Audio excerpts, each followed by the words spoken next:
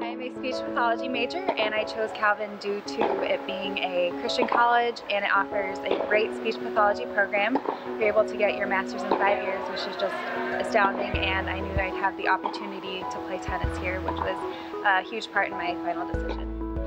All right, we're going to start out some 2-on-1s. 1 on the solo side and the far side, 2 on this side. You're going to play a game to 3, and then rotate from this side back around. All right, so kind of funnel towards the middle. Far side, first opening, you're on the baseline. I am a nursing major, and I chose Calvin because of the size of the student body, as well as being able to get a Christ-centered education with professors who really enjoy getting to know you and were engaged in your learning. And I also chose Calvin because I knew I could play tennis here. Towards the middle. So these baselines go towards the middle.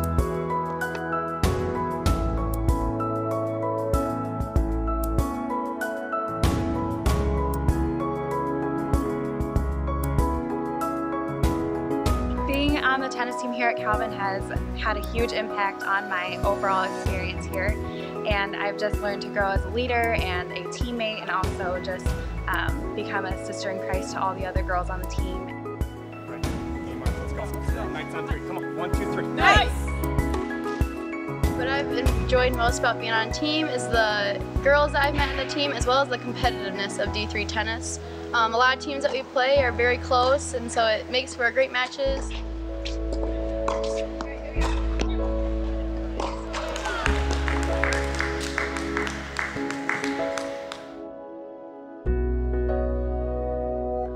The relationships you make on the team are incredible. I mean, you stay in touch with past teammates, and you look forward to making those connections with new teammates.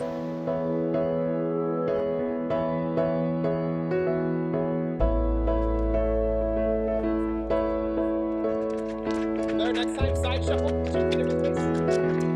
Side Being in a leadership role, you really grow as an individual and as a follower of Christ. And being a D3 tennis player, I have enjoyed playing at a higher level, a game that I love.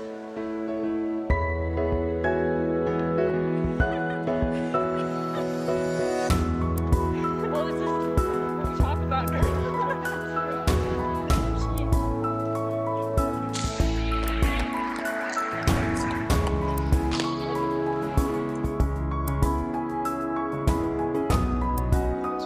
We're looking for players that want to compete. They love the game of tennis. They're a great teammate to each other, and also honor and glorify God as they play the game of tennis.